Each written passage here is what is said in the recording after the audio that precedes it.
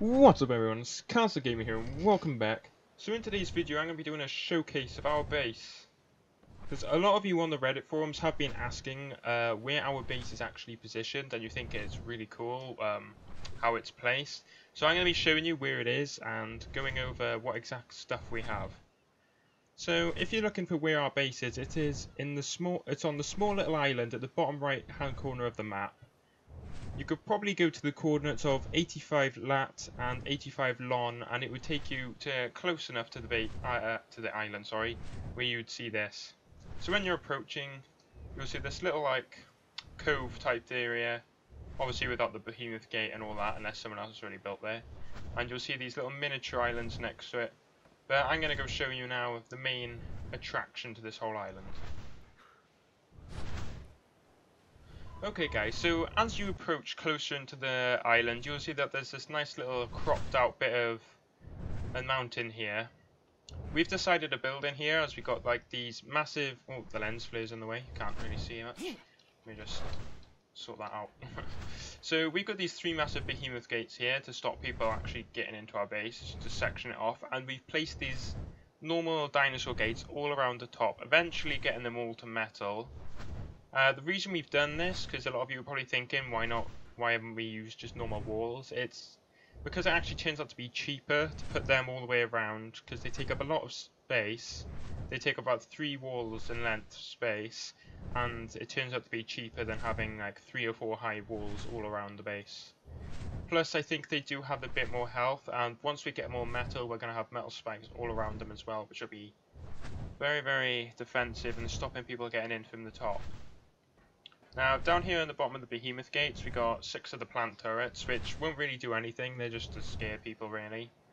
Obviously, if they're very strong people who are trying to attack us, they'll just blow them up instantly, because they're really easy to kill. Now, going into the base there's a lot of room in here. Well, it won't be for much longer, as we've got a lot of pets. Just look at it. All these dinos we've got.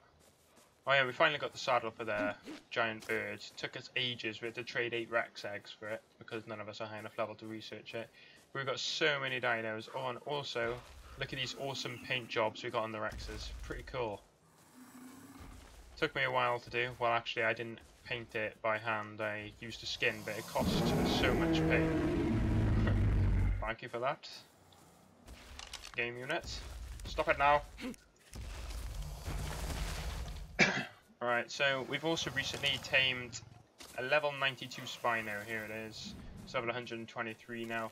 And I'm going to stop talking about the dinosaurs for a minute because I'll get sidetracked, and I'm just going to show you the base. So, if you're flying over, you're not going to get very far. As you can see, we've got 2 minigun turrets here. They look like miniguns. They don't shoot like miniguns, but I'm going to call them minigun turrets anyway. So we've got one here on that little, what do you call them? Pillar, and we got another one here. Also, we've got 4 of them in our main little bunker area here. So we've got one in this little stone bunker area here, which is pretty cool. And we got 3 up there. We got 1 on the 2nd floor and 2 on the 3rd floor. 1 next to the generator and 1 next to the plants. This is mainly to stop people, like, once they've blown through those gates and taken out these, they're going to be right in line of fire of all 4 turrets up there, and they're going to get absolutely destroyed. It's going to be quite funny to watch if that ever happened. I'll show you inside the base now. So inside our base we have 2 fridges because we're a bunch of greedy idiots and we just need all this food. No, I'm joking. We mainly just store a lot of rotten meat. Mainly this is for the narcotics from our farm. And we've got a bunch of eggs. And, oh look, we got another 2 cooked meat jerky stored in there. Put it in the fridge quickly. Oh, and I have this. How did I get this? I have no idea. Okay then. So we have all our chests here. We have them all numbered, not numbered, labelled. For almost every item in the game. We couldn't fit every single item in the game on them. Put some more cement and paste. Been cooking up a lot of this because we need it to make the rest of our base metal. 236, not too bad. So we have more of these chests here. Loads of blueprints. They're all crappy blueprints, so. But that's pretty much it for downstairs area. We also have a turret inside, just in case somebody blows in from the top. They come down that ladder, they're gonna have a nasty surprise waiting for them right there.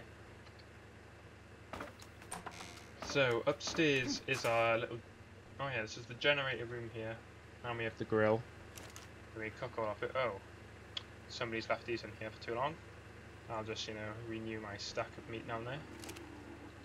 So we have 3 of our refining forges here for getting metal, but soon we'll be using our massive bird out there. As you can see, it's got refining forges on the back. We're going to use that for going mining. It's pretty cool. And then we have these awesome little turret windows here, which I really like these. I find them kind of cool. How you could just like close the turrets, close the windows up, and then you just imagine if there was like some sort of alarm system where it would just flash, a massive light would be flashing red, the alarm would go off, and then all these windows would open up and just start firing at whoever's out there. That would be pretty cool. I'd love to see that. We have all our campfires here for our charcoal, but we haven't used them ever since we placed them because we just steal charcoal off everyone else. This is our little, oh, if I can get up the ladder. This is our little plant room. We have 2 turrets up here. We got one here, and then I have my little sniping post here. So if we're getting raided, I can just shoot at people. Like, get back, stay away. Yeah. So this is our little plant room. Not much plants in here at all. But we've got 4 of the advanced crops. We've got the average saveroot, citronal, rock carrot, and long grass. We have another turret here just for more firepower. Oh, we got an intruder. We got an intruder, everyone. Let's shoot him. Let's see how well this goes. There we go. Come on. Oh, what? It didn't go through this. The hitbox on the turret's too big. You joking me? Let's try again. Haha, I got him. I got game unit. Helmet's broken. okay, enough of that. So that was quite funny. I'll get ready for the rage in a minute. So these narcoberry plants here actually produce they produce, I think it's 1,400 narcotics a day, roughly. Or probably double that, because they've almost gone back up to 300 now. They get us about 500 to 600 narcotics every day. 1,400 narcoberries, I mean, they yield. This is raging in chat. So yeah, that's pretty much up there. We've got 3 beds here. We'll probably need more, but this is only if we're ever getting raided, so we can respawn quick enough. And this is our downstairs area. We've had to block a lot of this off because there's actually a hole down there. Like behind that weird looking cliff face there, if you walk through there you fall under the map and it's a pain in the arse. It's like being in the caves, it's not very nice. If you ever fall down there, you'll be very sorry about it. So I'm going to go over all our pets anyway, considering I've got time to do this. We have a bunch of wolves. How many do we have? 5, I think. 5 wolves. We got our Bronto over there. 2 stegos. We got 3 of these eagles, and they were a pain in the ass to tame. Oh, also, in the side of the vault, we got a whole load of guns. A lot of guns, implants, a couple of C4, rocket launchers. Oh, I need some more bullets actually. I'll take some of those. Maybe a bit more. There you go. Scuba gear, loads of these rare seeds and crops and stuff. They're actually really common now. So we got 3 Carnos. We do want female ones. We were kind of unlucky to get 3 male ones in a row, so we don't get any eggs from them, which is kind of disappointing, but it's alright. We've got a female Bronto here. We get an egg every like 24 hours. Not the best in the world.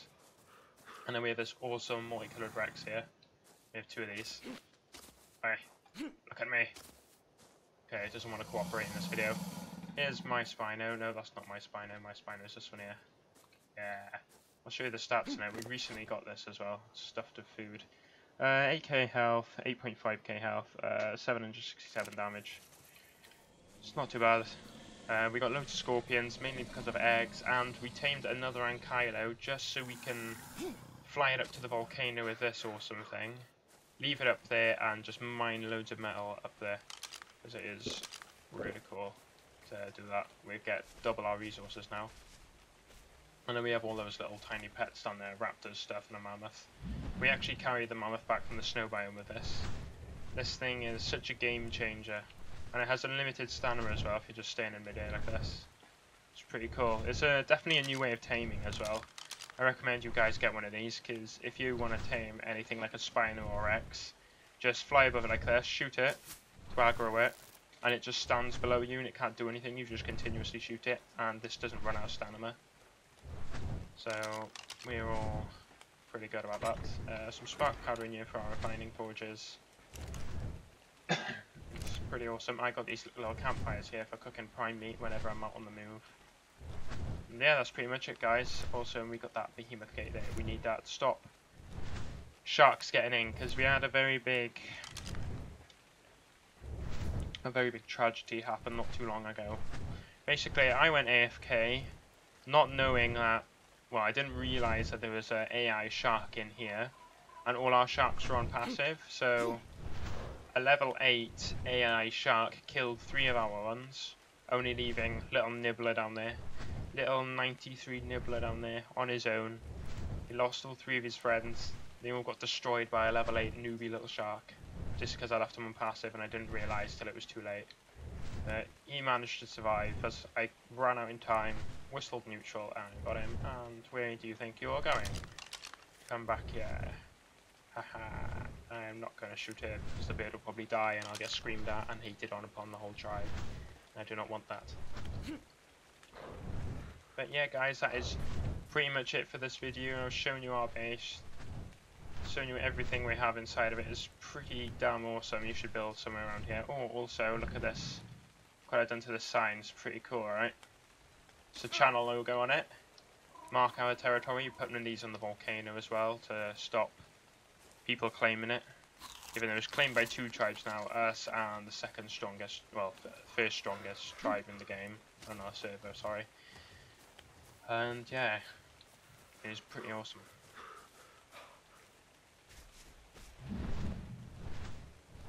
So guys, that's been pretty much it for this video. I just want to thank you all for watching. Thank you all so much for all the support and things. I really do appreciate it and I'm loving it so much. Just keep up the good work of all that liking, commenting and all that good stuff. It really does show me how much you enjoy my videos. I really do appreciate it. And guys, I'll see you in the next video. Goodbye.